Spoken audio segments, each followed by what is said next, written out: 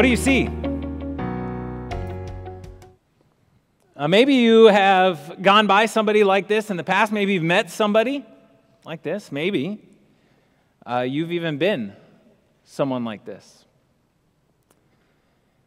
And as you look at that picture, what needs does this person have? Well, he actually has one that he's spelled out for you right there on his sign. Food. Maybe you think shelter, some warm clothes, especially in this last week, some protection against the bitter cold that we experienced. A home, a job. What does he need? Or maybe take a look at this picture. What does he need? Support, care, love, maybe intense physical therapy, maybe prosthetics. Those needs are obvious. You can see them. But what do you need? If I were to ask you that question and say, when you look at your life, what jumps out to you, what is obvious to you, what do you need?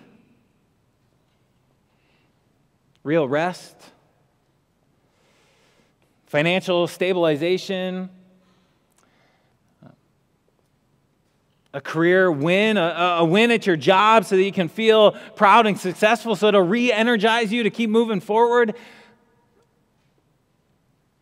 Maybe you need that spark to be reignited in your marriage, to rejuvenate it or to restore what feels like it has become broken.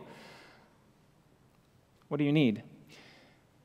And what if you met someone who had the power and the ability to meet your needs, whatever they were, to meet them, to fix them, to solve them? What if you met someone like that?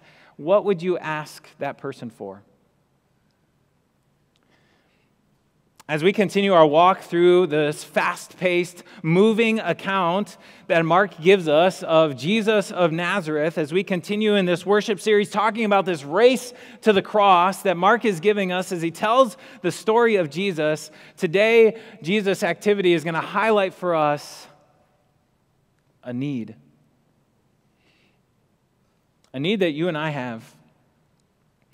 Our ultimate need, a need the magnitude of which is so great that you cannot afford to miss it. And so we're going to dive in, Mark chapter 2. Mark tells us that Jesus had returned to his home base of operations, this town of Capernaum. Last week, Pastor Dan told us that there was kind of a crossroads of activity that took place in Capernaum, so it made it a great place to get to know people, to connect to others, and people found out. They found out that Jesus was back, and so there were crowds of people that flocked to this home where Jesus was. So many people, the crowd accumulated so much that they filled the house, standing room only, spilling out into the courtyard, spilling out into the streets. And they came because they wanted to listen. They wanted to listen to this teacher who spoke with authority. He preached a message that was different, and it was good, and it was about God's love and compassion, and they wanted to hear it, and so they pressed up against one another. Body to body, shoulder to shoulder. They were willing to rub shoulders. They were willing to exchange sweat with the people around them. They didn't care. They were going to jostle and they were going to push and they were going to shove to get closer and closer to this teacher until there was no room left. And because this teacher taught with such authority, there were people who also came for more. These friends brought their friend to Jesus. And their friend had a need. A serious need. A need that needed to be addressed. And the only person that they knew of who could address this need, who could solve it, who could do something about what had occurred in this man's life was Jesus, because this man was paralyzed. We don't know how, when, why, where. All we know is that he did not have the use of his legs. And in the first century, that was horrific. Because that meant that this man, he was completely dependent on everyone else. And this man, because he was completely dependent on everyone else, he couldn't support a family, he couldn't work a job. He was seen as a burden on society.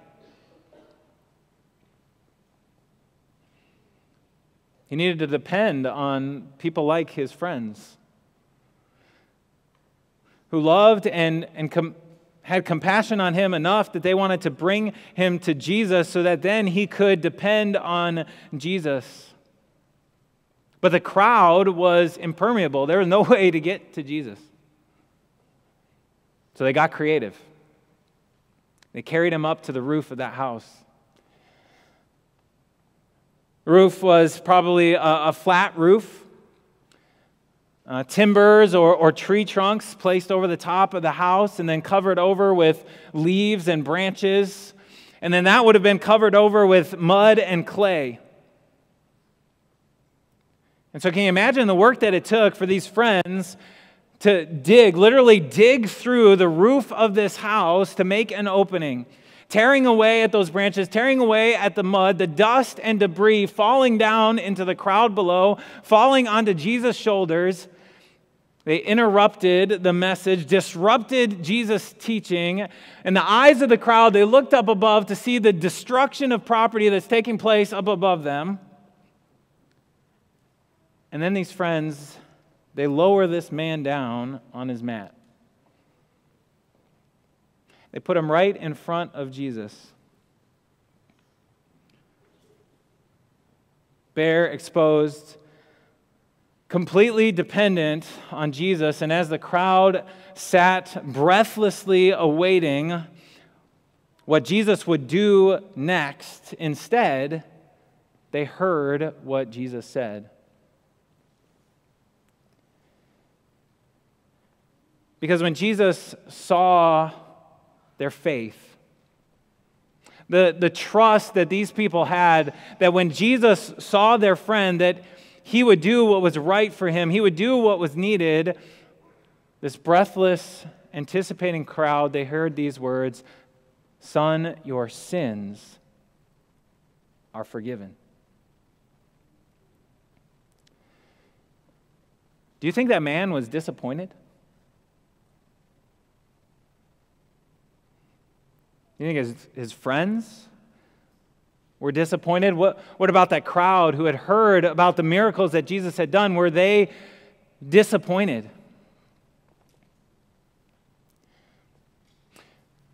You see, Jesus perceives beyond the obvious. If you're taking notes today, this is the first thing you can write down. Jesus perceives beyond the obvious to the ultimate need.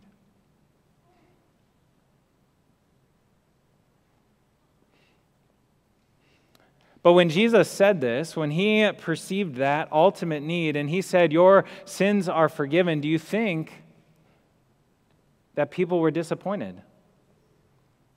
This man, he had an ailment that Jesus could have fixed. The friends, that's why they brought him. The crowd expecting to see an amazing miracle, and Jesus says, "Your sins are forgiven." Were they disappointed when they heard those words? But more importantly, are you? Are you disappointed? When you hear Jesus say, "Your sins are forgiven," and what are you here for today? What is religion for? Why do you come to church? Why do you want to listen to Jesus?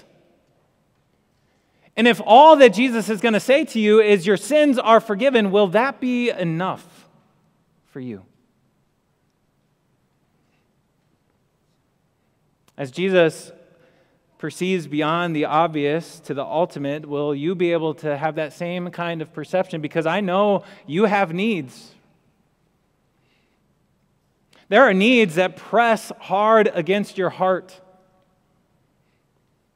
I had a whole list of them prepared that I could share with you, examples of the needs that we feel in our life, but I don't need to tell you what your needs are. You know the pain and the struggles that you go through in your life. You know the challenges. You know the places where you feel like you don't know how to take the next step forward. You don't know if you can take that next step. The places where you feel crippled by fear. You know those needs that press against your heart, and yes, they press against our hearts. You know the pain that you felt. You know the frustrations that you have. But let me ask you something. Do you think that this man felt pain?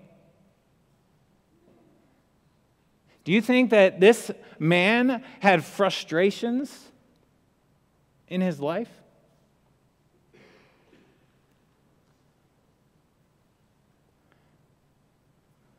Imagine how frustrated he had been.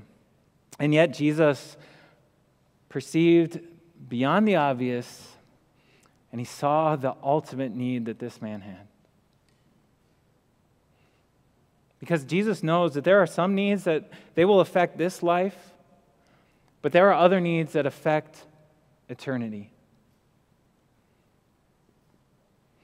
And so when this man was lowered in front of Jesus, when he was completely dependent on Jesus, Jesus said, "Your sins are forgiven." And dear friends, we are completely dependent on Jesus as well.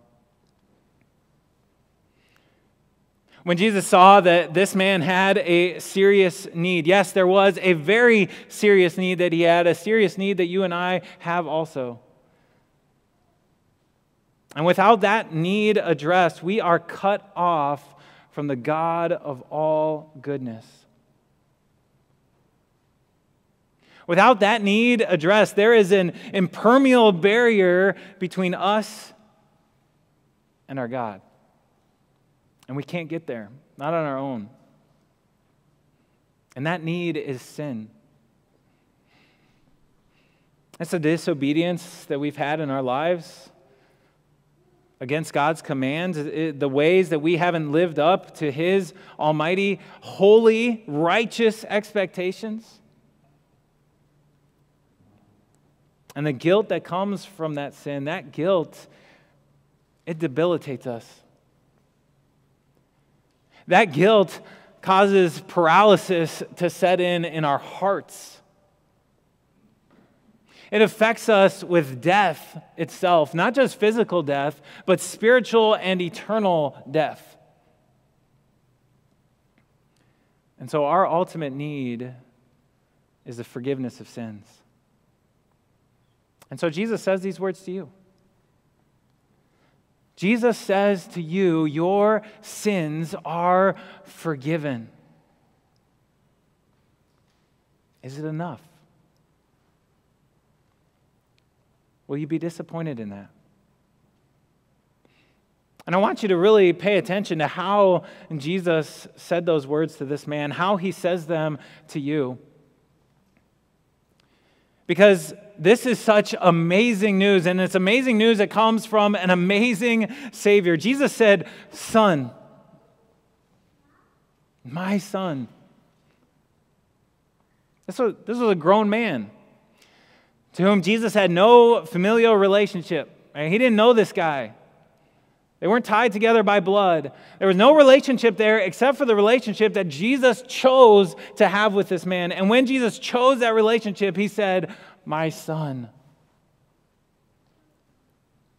Jesus wanted to emphasize to this man the deep compassion that he had. He said to him, "I care for you as much as a father cares for their son. I love you as much as a parent loves their child. My son, your sins are forgiven." And Jesus wants you to know that too.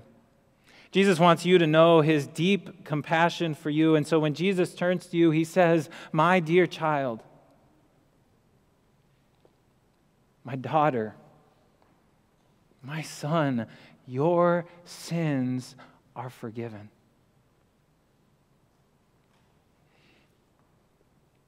But we might have to wrestle with that. Can that possibly be true for me? Can I actually believe those words from Jesus? And the audience on that day, when Jesus said those words to that paralyzed man, that audience was more than an audience of one. Jesus had a captive audience, a massive group of people in this moment, and he knew it. And opinions formed quickly.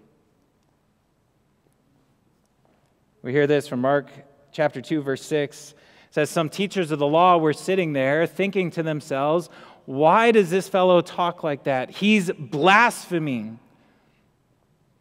A very strong accusation, trying to call himself God. Who can forgive sins but God alone?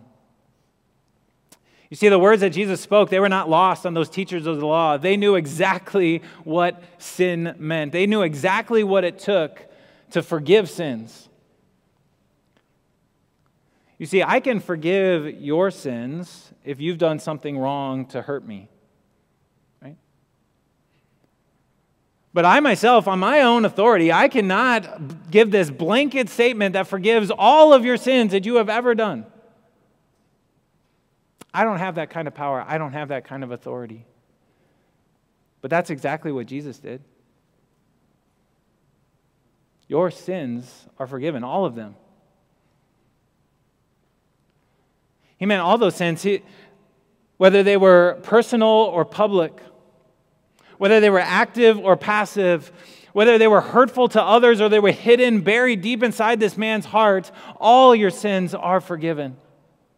Which means that Jesus was saying that all your sins, they strike against me. And the only person who can say that is God. These sins were ones that only God could forgive. And Jesus, he knew that too. And so Jesus emphasized his divine power and authority. And he emphasized that divine power and authority as he asked his next question, which he says, "Which is easier to say to this paralyzed man, 'Your sins are forgiven,' or to say, 'Get up, take your mat, and walk'?" I'll pose a question to you. Which one's easier? They both take the power of God. They both require a miracle to happen. One is visible, the other is invisible. One affects this lifetime, one affects all eternity. Which one's easier?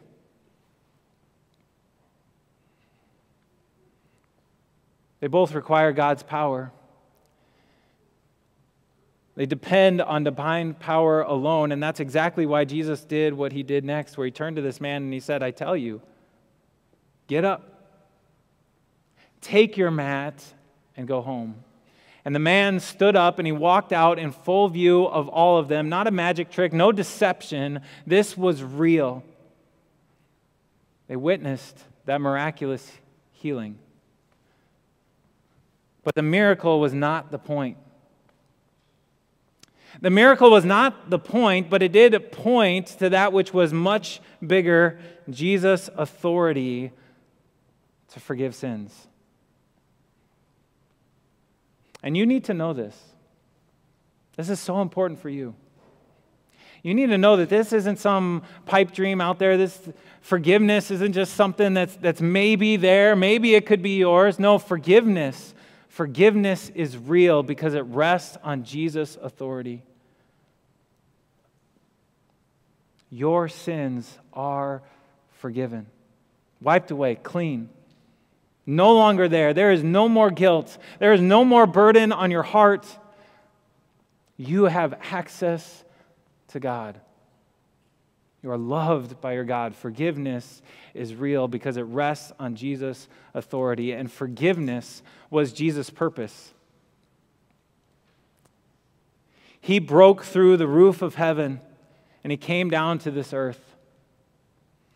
He broke all of those barriers that existed between you and God. He took them all away as he entered into this world, and he came through all the dust and debris of human depravity.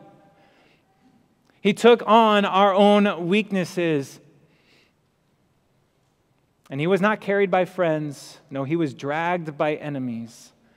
He wasn't laid on a mat. He was pounded into a cross, hoisted up on a hill, but he was bare and exposed before God, his heavenly Father, completely dependent on God, his Father.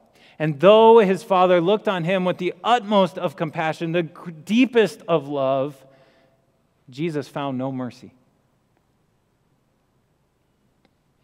Because he was there with your sins and mine. He was there with your guilt and mine, and he took it upon himself so that it could be forgiven. And so when Jesus turns to you,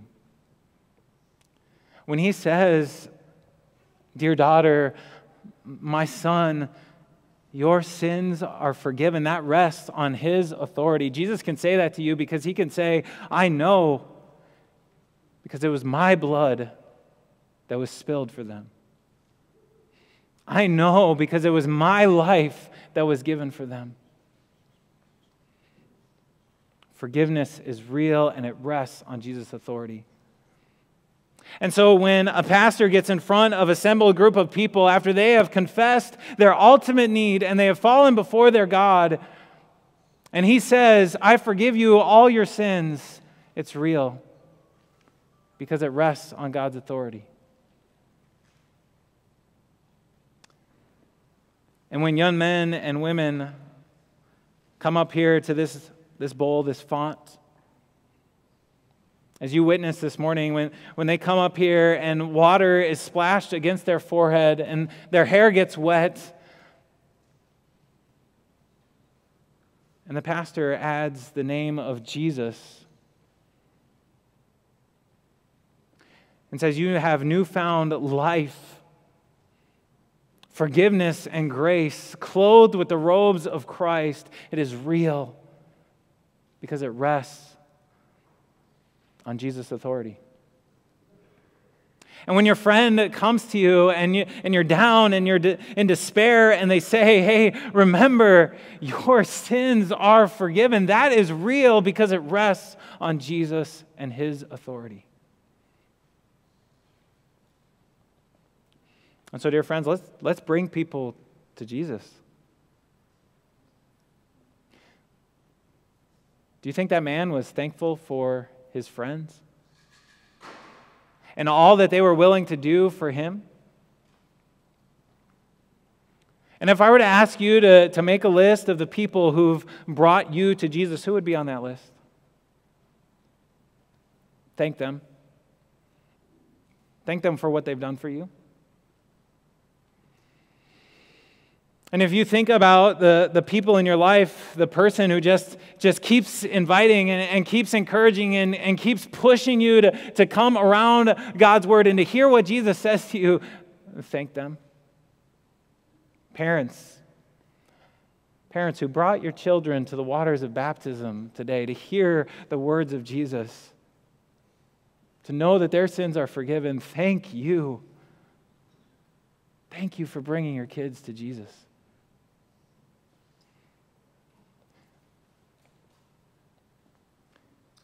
His authority and his power were connected here this morning. They're connected in the words that we speak.